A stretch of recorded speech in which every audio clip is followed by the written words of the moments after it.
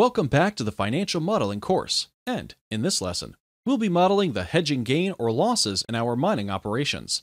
To model the hedging gain or losses, we will need the forward gold price, and we already got the forward gold price on the Input S worksheet.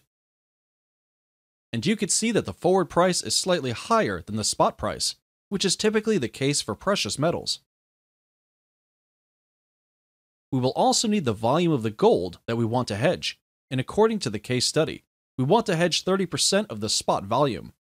And then, based on the gold volume that we hedged, and the difference between the forward and spot prices, we will calculate the hedging gain or losses. In this case, we will be forecasting a gain, because we are expecting the spot price to be below the forward price. So, we will need to bring the forward gold price from the Input S worksheet. And to do that, we will need the operation period counter. The operation period counter we could take from row 194. So, let's copy the whole row. And let's paste it to row 344. And to bring the forward gold price from the Input S worksheet, we'll use the lookup function. So, lookup. The lookup value will be the operation period counter. And the lookup vector will come from the Input S worksheet. And the lookup vector is the operation period counter in row 37. It will have to fully anchor the range. The result vector will be the forward gold price in row 38.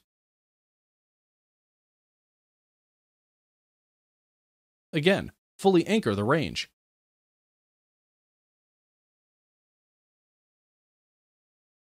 As always, we've got an error here, and we'll use the if-error function to get rid of the error.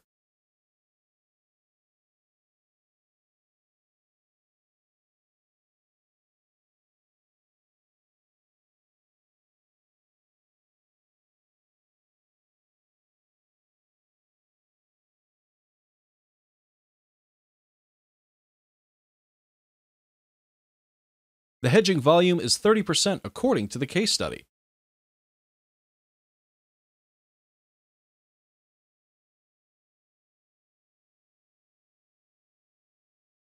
It will need to bring the spot volume, which we can bring from the revenue section. We could take it from row 200. So, copy the whole row.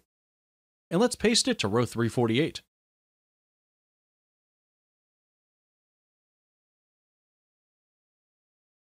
And the hedging volume will be the spot volume times the hedging volume percentage that we got in the cell E347. Anchor it.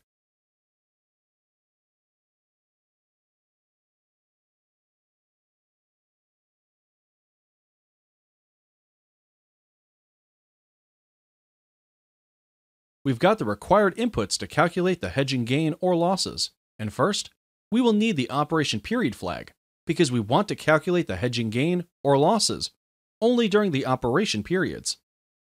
The operation period flag we can bring from the operating costs section. We've got it in row 278, so let's copy the whole row. And let's paste it to row 351.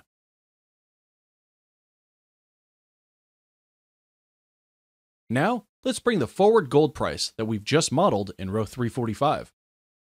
Copy the cell D345 and paste the link to the cell D352.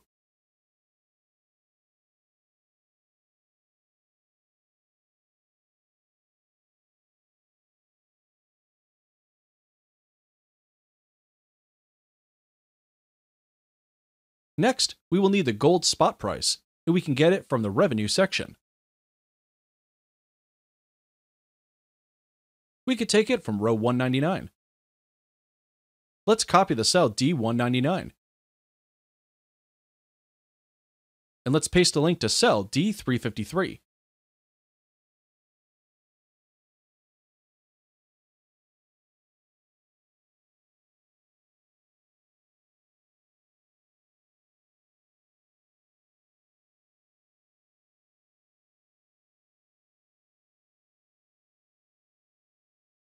Next, we will need the hedging volume, and we could take it from row 349.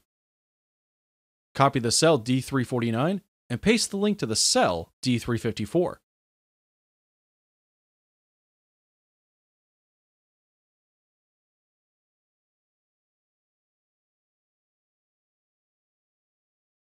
And the formula to calculate the hedging gain or losses will be the difference between the forward gold price and the spot price, times the hedging volume, and times the operations period flag.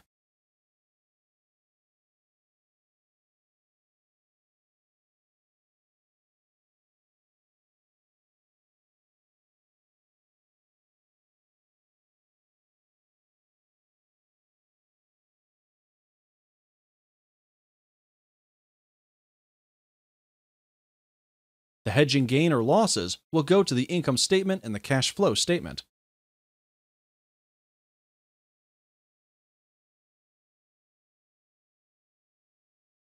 Let's color row 355 red. Copy the cell D355. Let's go to the financial statement, and let's paste the link to the cell D18.